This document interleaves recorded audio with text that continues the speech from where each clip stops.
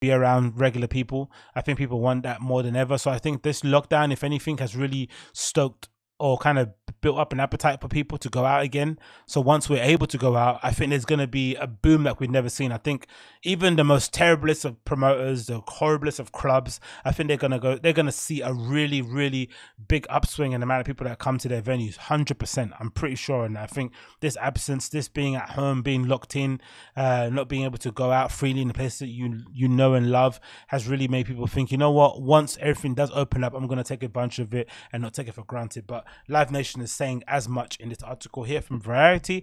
It says Live Nation reports 98 drop in second quarter revenue, but predicts 2020 and 2021 and 2022 will be record years. It says the following. It says second quarter earnings call with Live Nation's executives on Wednesday was full of hope, promise, and even swagger for 2021 and 2022. Not surprisingly, though, the current numbers were grim, with revenue predictably down to a staggering 98% year on year on the company's quarterly earnings report. Revenue was 74 million for the quarter, down from 3.2 billion the same time in 2019. Just imagine that hit they're taking. So everyone is getting hurt. Everyone's getting in the neck. Unless you're Jeff Bezos and Elon Musk and, I don't know, Warren Buffett, you're just getting slammed out there, right? It is what it is.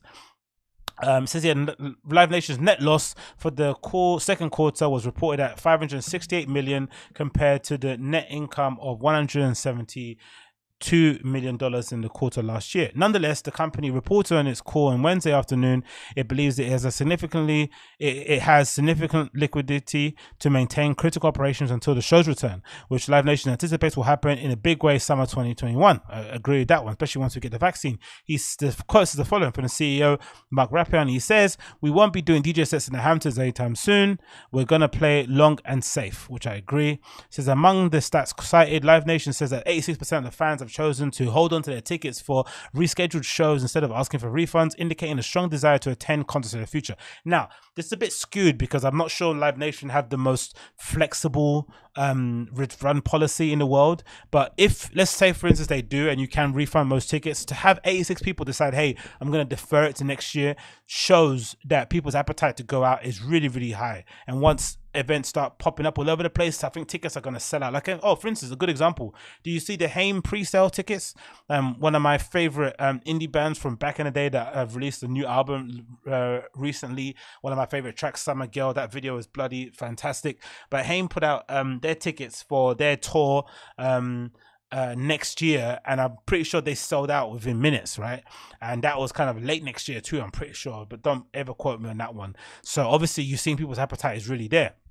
It continues here. It says the number of fans throwing their tickets for festivals into the following year rather than opting for a refund is lower, about 2/3. But Live Nation pointed to strong sales for festivals in Europe that have already gone on sale for next summer, saying that 19 million tickets have been sold for 2021 shows. Bloody hell. In the call, Rapinoe expressed faith in vaccines and treatments to make the world safe for shows a year from now, which is true. I think even if they don't do vaccines, they're going to find other ways, whether it be open air shows like what the Procession crew did, where you can essentially get more people in and sort of say they're social distancing when they're not, because it's not in like a closed environment, or whether it's just doing some alternative things like having micro festivals in a big field with only a certain amount of people going inside. You can do some interesting things with it, so I'm sure they'll find a way around it next year, because they're not going to be able to take 2 years in a row of no earnings. It continues, it says, as for earnings, Rapinoe says, we didn't want deferred revenue to have any false narrative to it. We are leading the industry. He said in the offering refunds to fans who want them for postponed shows, suggesting that some competitors are determined to hold on to that ticket money at any cost to its image, which is true, innit? I don't think that's good long term. You shouldn't be trying to fuck over your customers, innit? Trying, if you can afford to give them a refund, give them a refund, but if you can't, be upfront with it, but don't try and, as I think, who did it? Is it Afro Nation? What's that thing in Portugal? That guy sort of essentially told everyone, you can go fuck yourselves. Your tickets deferred to next year, no refunds, isn't it? But you shouldn't be doing that. Anyway, it says here, it says, I believe 2021 and 2022 will be record years. Regardless of what the quarter exactly we scale at, the business will be stronger than ever. I definitely agree with that, especially with high ticket prices that can really clean up. Live Nation reps on the call said the company is talking about a spring return to business outdoors in 40 countries, and that the businesses could see a return to concert going in some markets before before the spring, but that determination will be different from different territories. It said the US, they indicated, will take the longest in ramping up, of course, because they're dealing with it horribly. He says, but the 50 amphitheaters that Live Nation manages will provide an advantage. So that's a really cool article. I'll link it in the show notes. You read the whole thing, but I do think it kind of speaks to what I've been hypothesizing myself, that, you know, we've all been locked down, we've all been having a bit of a terrible time, not being able to go to shows, go to gigs, go to clubs. I think once everything reopens, they're going to have record boom, record years. Even the worst places are going to see an uptick in people going out, and they're going to have to be able to maintain it. And it's also going to make them have some unrealistic expectations on what their business is actually doing, really, because I don't think it's going to be an accurate representation of where they sit. But hey, it doesn't matter. At least you get people to come in on your show.